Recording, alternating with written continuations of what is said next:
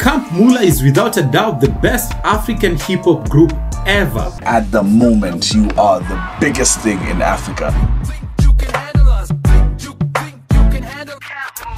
When they were at their peak between 2010 and 2013, those guys were better than Davido, Wizkid, Diamond Platnumz, and all the African superstars we know today, except P-Square, of course. Everything they touched seemed to turn into gold, from Party Don't Stop This party don't stop, don't stop. to Addicted. Hey, you see addicted, you got my body lifted. Girl, you're so gifted, I never should have ifed it. To Hold It Down. F what a hater say, sipping on that haterade. I'm tipsy off that Tanqueray and Alizé, I'm hella paid. To Fresh All Day. I see you mucking me, but I ain't mucking back.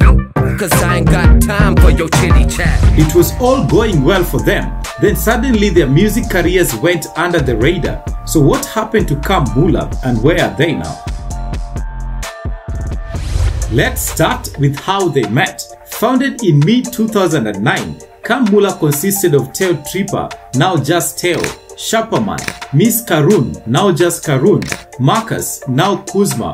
Marcus doubled up as the group's producer, and Mikey Tony, their then manager. Teo and Marcus attended Hillcrest International School. They would then become friends due to their love for hip-hop music. The two would later meet Shapaman through hanging out with mutual friends, and because Shapaman also liked to rap, they decided to form a team, but they didn't have a name for the group. At first, they were just freestyle rappers, making cyphers and uploading them to Facebook. They would do ciphers, they would make mixtapes, they had like a weekly thing that they did on Facebook where they would like release music. I'm gonna road tripper, and I come through niggas grimmer than Reaper. So I gotta come through and bust your speaker. Nigga, just chill up with patience. You gotta be patient if you wanna win. And nigga, it's not a sin, man, I'm born to win. However, there was one missing piece to their puzzle. They needed a singer to bring their music to broader audience. That's when they were introduced to Karun by Marcus' cousin, who was in the same school as Karun then. We got a blessing from above when Karun decided to join this little family of ours. And that's how Camp Mulla was born. Money is the motive, music is the way. Camp Mulla is the name.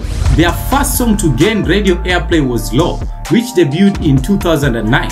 Let's get low. Let's get low. But it's safe to say that Party Don't Stop is the song that catapulted them into international superstars. That took us from just like making music for our friends and high school people to all of a sudden touring in South Africa, UK, we got nominated for BET Award, all because of that song. That was crazy. That was literally 0 to 100 real fast. This and their subsequent works would earn them local and international nominations, including the BET Awards for Best International Act, becoming the first Kenyans ever to be nominated for the Coveted Award, and the MTV Europe Awards for Best African Act. Sadly, as their popularity grew worldwide, so did the amount of haters. Camp Mulla would frequently be criticized for making bubblegum music and not real hip-hop. A lot of guys who were criticizing us for bubblegum rap, whatever that is. So. Responding to those who doubted their rap prowess, the group dropped Fresh All Day in 2012. I see you mucking me, but I ain't mucking back. Cause I ain't got time for your chitty chat. You can call it bubblegum, but it's not. Right. Yeah. On 29th September 2012, the group released their debut studio album, Funky Town, with Kolo as the only featured artist on Party Don't Stop. And tell us about this new Camp Mulla CD. I see you got one copy of yourself. Funky Town. He has so much money that he got it for free. When you have so much money, they give it to you for free. After the success of Funky Town, cracks in their persona started to show almost immediately. Lead singer Karun and rapper Teo left the group in 2013 to pursue solo careers and further studies.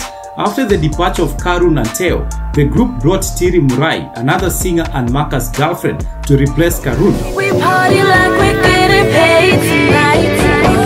I keep on spending this money. Unfortunately, it did not work out.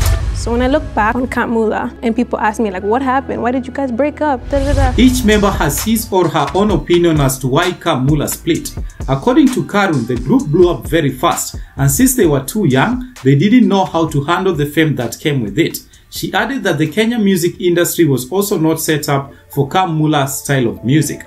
At that time, I was 15. I don't know what happened. I just knew we didn't know what we were doing. We are international level superstars in an industry that has no structure. People think that because Camp Mulla didn't work out, that was a failure, but the industry wasn't set up in a way that I think was ready for what Camp Mulla was, and that made everybody super unhappy. So we chose to step back. Teo cited different priorities and promises from external people that they couldn't keep are some of the reasons the group split. I can't really say regrets, lessons. Just be careful about who comes around. So there was people showing up with all sorts of sweet nothings and promises, because when we were more just in our own space, in our own world, doing our thing, things were happening. We were making a song almost every day, like things were just moving. But as soon as you are now more in an environment where such and such a person is here, it dilutes the entire process of growth. As for Marcus, the group split as a result of different priorities. No, we just had different priorities at the time. I was going back to university, Miss Karen was going back to university, so that's what caused what had to happen.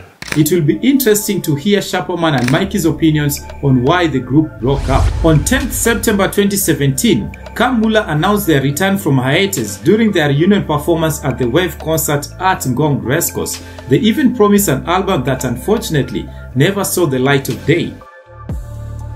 In 2020, South African rapper Nasty C took to his Instagram page and called for Camp Mulla to have a reunion and get back to the music scene.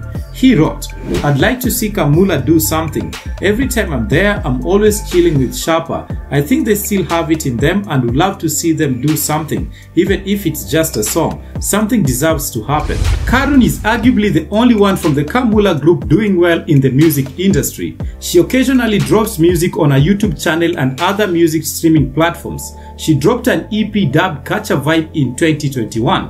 She's now a mother as well. Marcus now runs their family recording studio, Sub-Sahara Record, where almost all the Camp Mulla songs were recorded. He too occasionally drops music that isn't really doing so well. Sharperman is also still making music, but like most Camp Mulla members, is struggling to make it in the ever-changing Kenya music industry. Teo no longer makes music.